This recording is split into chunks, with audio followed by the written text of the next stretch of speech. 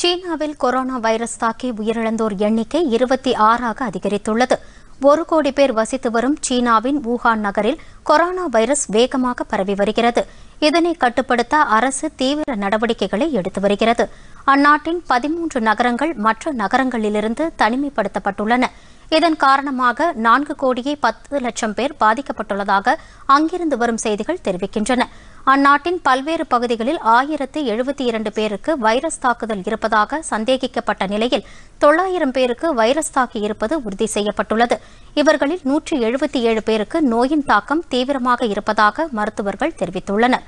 பாதிக்கப்பட்ட மக்களுக்கு மருத்துவமனைகளில் தீவிர சிகிச்சை அளிக்கப்பட்டு வருகிறது. தாய்லாந்து, ஜப்பான், தென்கொரியா, அமெரிக்கா, சிங்கப்பூர், வியட்நாம் ஆகிய நாடுகளில் 11 பேருக்கு இந்த பாதிப்பு உள்ளது கண்டறியப்பட்டது.